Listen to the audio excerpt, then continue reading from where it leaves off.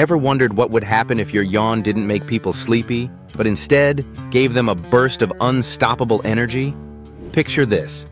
You yawn during a boring meeting, and suddenly, the whole room sits up, eyes wide, ready to run a marathon, or at least finally tackle their inbox. The science of contagious yawning is real. Researchers say up to 60% of people yawn if they see someone else do it. Now, flip the script.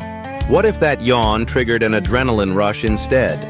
Offices would transform into impromptu dance floors, subways would become morning rave parties, and classrooms would turn into hyperactive think tanks buzzing with ideas.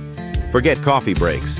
One well-timed yawn could launch a productivity explosion like never before. But imagine the chaos.